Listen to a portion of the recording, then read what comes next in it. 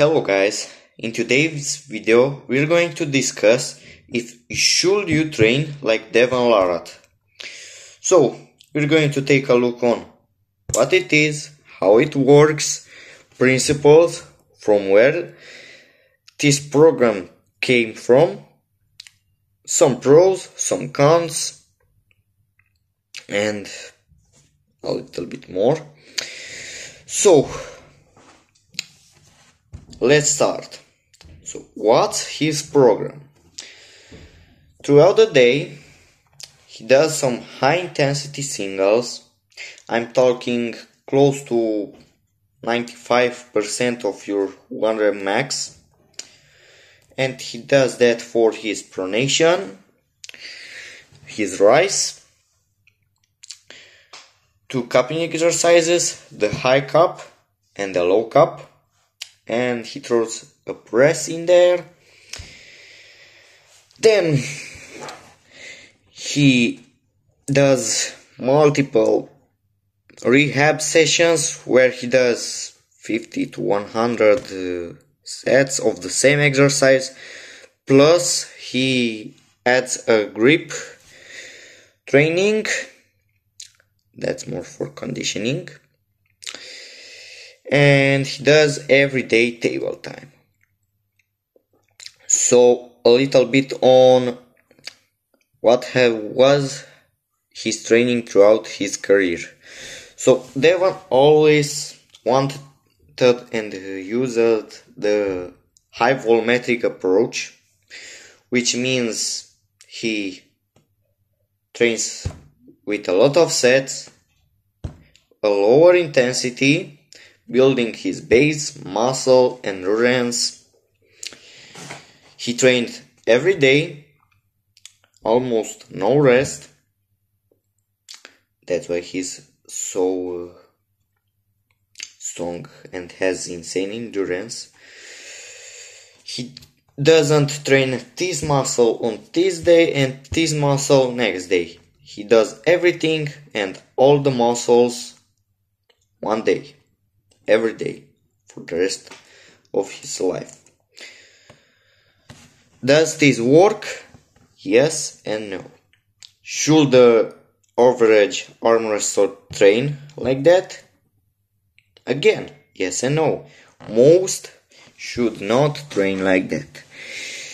It has its purpose, but only the singles, because the rehab sessions don't matter that much. They are useless in my opinion. Next, where does his program came from? So he did somehow evolved from the Bulgarian method, where every day you'll do 3 to 4 small sessions with high intensity, never going till failure. Throughout the day, heavy weights, and it was said that out of 100, 1 to 2 complete this. Only 2 at max come out of there, and it said that they will become champions if they can sustain the abuse. But it's not worth it in the long term. That's because let's talk about the volumetric approach. So, and then after that we'll come into the other things. So when you're far out from a competition, we're talking 6-8 months out, you wanna do a ton of sets of, let's say, your pronation curls, more reps, lower intensities, more sets, which the role of this is to build as much muscle, as much tendon strength and things like that, not focusing that much on strength. We want to build a bigger engine to work with. So that's when we're far out from a competition, but as we get closer and closer to the tournament, we want to cut the volume incrementally. Don't go cold turkey and go from 20 sets a week to 3 to 4 sets a week. That's not how you do it. It's much more trying. Oh, my phone fell down. Let me place something. Good. So that's not how it works. It's mostly for losing muscle. We wanna decrease slowly over time and get to higher intensities, decreasing the reps, building our coordination. That's why Devon does the pronation with his wrist bent back, the high cup, the low cup, the press, the rise, because it suits his style of pulling. So you want to approach that thing.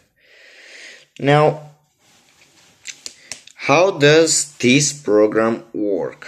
So every day I prefer 5 days, 2 days off. It's better.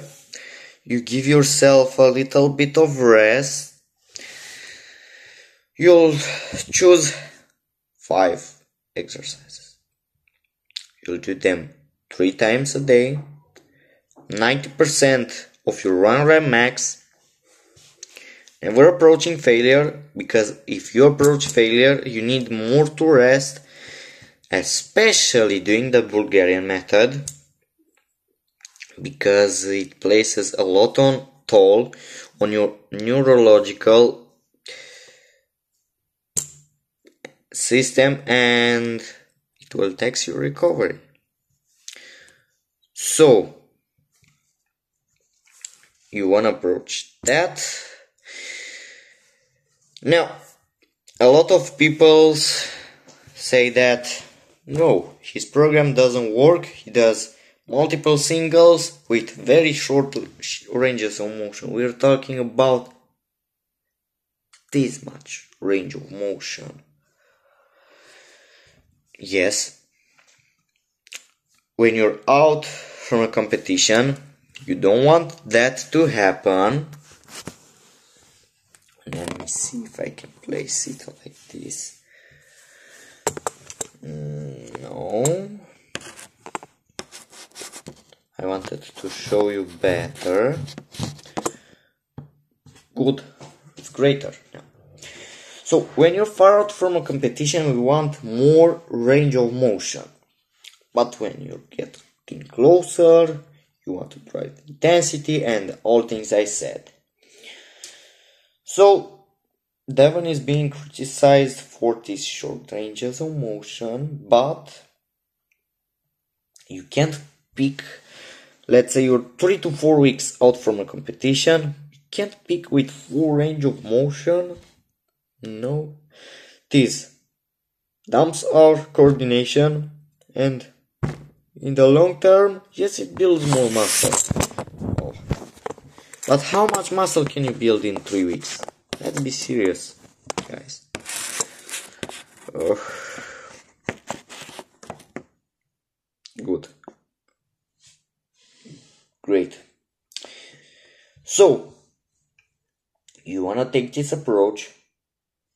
Only use this program for peaking. Maximum use it for 2 months. You can't do it like Devon, because you might think that it suits him best, but he will train like the Georgians. He will be 3 to 4 times better. That's because the Georgians focus more on building muscle. and things like that, because Devon only does the neurological picking. Yes, neurological picking is very important, but when you're very close to competition, it works by making your brain and your CNS fire at maximum force. You're talking 80 to 90% of your muscle strength, being extremely coordinated. This will make you a very good arm wrestler. Yes. So that's how you should use his program. The rehab is bullshit. Just throw it. Yeah. So let's say you approach the competition and your cup for you is the most important thing. So you wanna sacrifice everything, even your pronation, just to get your cup. Just to get this. And if you wanna do that, then pick low cup or high cup multi-spinner and do the singles. That's because over time, over the period of 1 to 2 weeks, it will be shape that engine, shape that mountain, and it will mostly hold on and it will not bend back.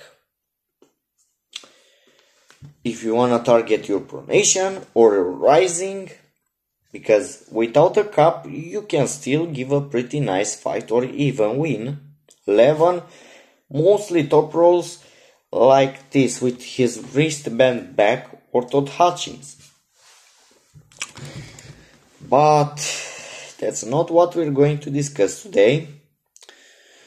So these short ranges of motion matter a lot, because when you're in the arm wrestling table and you drag just a little bit, the match is coming towards you just by 1 inch. This will make a huge difference.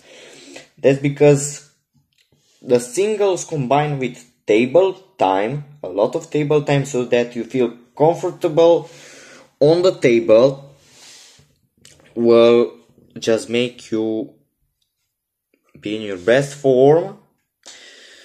So the short ranges of motion matter a lot because, yeah, as I said, and let's take an example. So we've got Devon versus Prudnik. So in the third round, Prudnik was in this position and he just prepared to get his wristband and go for the press, for the flop press, but Devon was very strong in that 1 inch and he took him outside of his shoulder and it turned into a very weird side pressure hold, which ultimately led to his lose. But yeah, that's it for today's video. Always, there are better ways to train, not do the Bulgarian method if you're an unexperienced lifter. Next, or maybe, I don't know, I will review the program because I'll do it myself. Yeah, it destroys the arm, but consider subscribing to my channel if you haven't, to not lose more gains. And that's it. Bye and see you in the next video.